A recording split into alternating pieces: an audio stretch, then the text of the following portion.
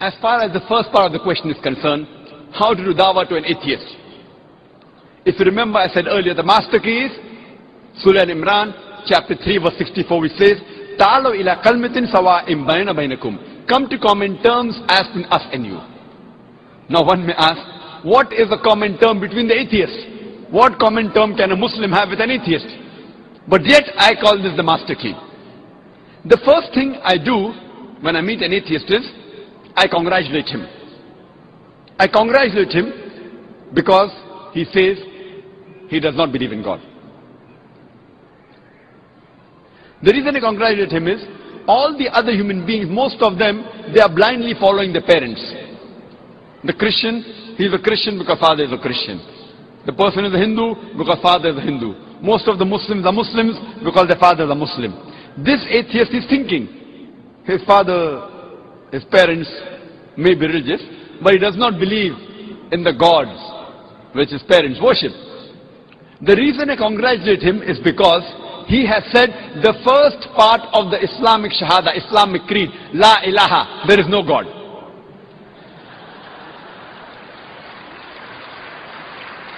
The only thing I have to do is illallah, but Allah, which I shall do inshallah. Half my job is done.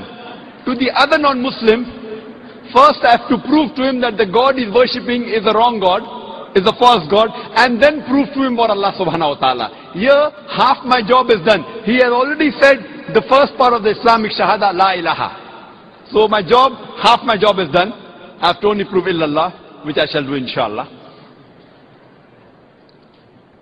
Most of the atheists, we realize, have become atheists because they believe in science and technology. These people think that science has advanced so much, we don't require any scripture, we don't require any religion, etc.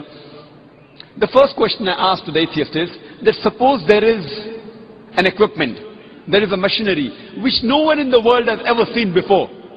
If it's brought in front of you, if it's brought in front of the atheist, and if we ask the question to him, that who will be the first person who will be able to tell you the mechanism of this machinery or this object, what can be his reply?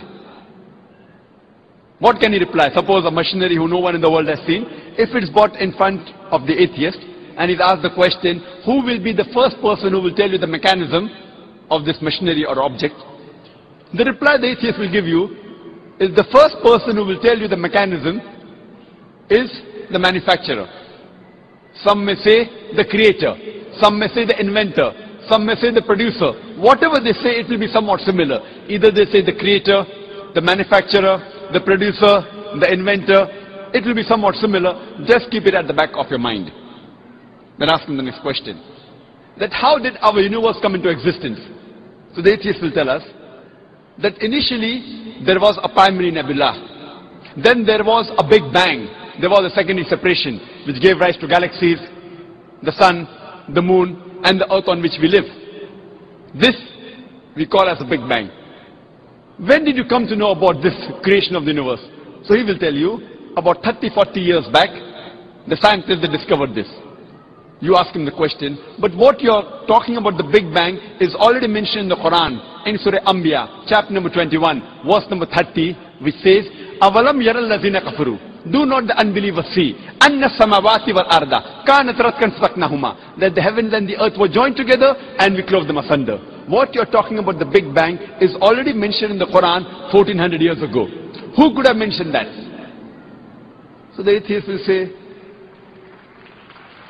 maybe it's a fluke. No problem. Don't argue with him. You continue. The light of the moon, is it its own light or reflected light? So the atheist will tell us that previously we thought the moon has its own light. Recently we have come to know in science, recently means 100 years back, 200 years back, we have come to know that the light of the moon is not its own light but a reflected light.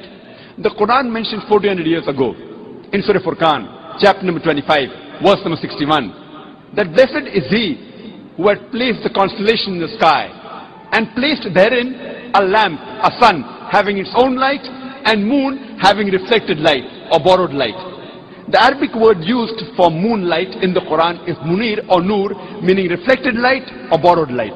Who could have mentioned in the Quran 1400 years ago that the light of the moon is not its own light but reflected light, which we have come to know recently? The atheist may say, your Prophet Muhammad, peace be upon him, maybe he was an intelligent man. Don't argue with him. Continue. The world that we live on, what's the shape of this earth on which we live? The atheist will tell you, it is spherical. When did we come to know? So he will tell us, it was 1597 when Sir Francis Drake, when he sailed around the earth, that he proved that the earth was spherical. But the Quran says 1400 years ago, in Surah Naziyat, chapter number 79, verse number 30, Wal arda ba'da zalika dahaha. And thereafter, we have made the earth egg-shaped. The Arabic word dahaha, one of its meaning is the earth is an expanse. The other meaning is derived from the Arabic word duya, which means an egg. And it doesn't refer to a normal egg. It refers to the egg of an ostrich. And we know the world is not completely round like a ball, but it is geospherical in shape. It is starting from the pole. And if you analyze the shape of the egg of an ostrich, that too is geospherical in shape. Who could have mentioned 1400 years ago that the shape of the earth is geospherical? Again, the atheist may say, your prophet, maybe he was super intelligent.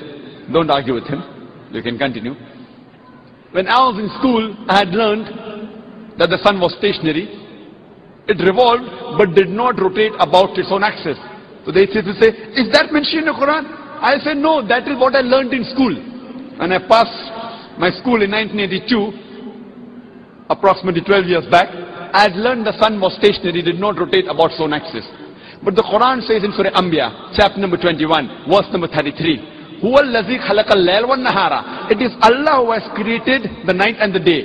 Wash-shamsa wal-qamar, the sun and the moon. Kullun fi falaki yasbahun, each one traveling in orbit with its own motion. So the Quran says that besides the sun revolving, it even rotates about its own axis. Who could have mentioned this in the Quran 1400 years ago? And the atheist will be silent. There will be a long pause. Don't wait for the reply. You can keep on continuing. Today, science tells us that the universe is expanding, which is mentioned in the Quran 1400 years ago in Surah Dhariyat, chapter number 51, verse number 47. The Quran speaks about the water cycle which we learned in school. It was Sir Bernard Palissy in 1580 who first described the water cycle, how does the water evaporate from the ocean, forms into clouds, moves into the interior, fall down as rain. This water cycle is spoken about in great detail in the Quran in several verses. In Surah Az-Zumur, chapter 39, verse 21. In Surah Rum, chapter number 30, verse 24. In Surah Hijr, chapter 15, verse 22. In Surah Mu'minun, chapter number 23, verse number 18. In Surah Nur, chapter number 24, verse number 43. In Surah Rum, chapter number 30, verse 48. In Surah Araf, chapter number 7, verse number 17. In Surah Furqan, chapter number 25, verse 48 to 49. In Surah Fatir, chapter number 35, verse number 9. In Surah Yasin, chapter number 36, verse number 34. In Surah Mulk, chapter number 67, verse number 30. In Surah Tariq, chapter number 86, verse number 11.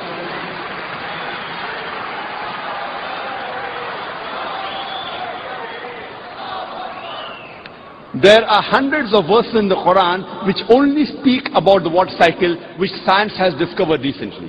We can keep on talking that today we have come to know that the plants have got sexes which we did not know earlier. Quran says in Surah Taha, chapter number 20, verse number 53, that the plants have got sexes, male and female. Today we have come to know that there are two types of water, sweet and salty.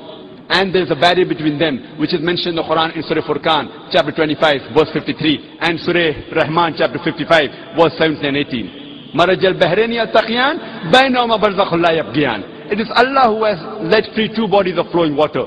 Though they meet, they will not mix. There is a barrier between them.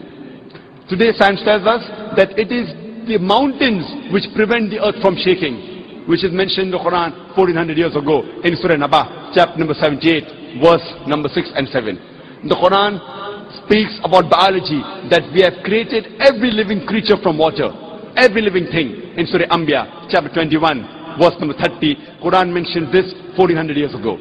The Quran speaks about zoology, about the lifestyle of the spider in Surah Ankabut, chapter 29, verse 41. About the ant in Surah Namal, chapter 27, verse 17 to 18. About the bee in Surah Nahl, chapter number 16, verse 66, 68, 69. The Quran speaks about embryology in Surah Alaq, chapter 96, verse number 1 and 2. We have created the human being from alaqa, a leech-like substance, which we have come to recently. The Quran speaks about embryological stages in Surah Mu'minun, chapter 23, verse number 12 to 14. You can go on talking about the scientific points. There are more than 1,000 verses in the Quran which speak about science. After every scientific fact, you ask the question, who could have mentioned that in the Quran? The only reply the atheist can give you is the creator, the cherisher, the manufacturer, the inventor, the producer. This creator, this manufacturer, this producer, this inventor, we Muslims call him as Allah.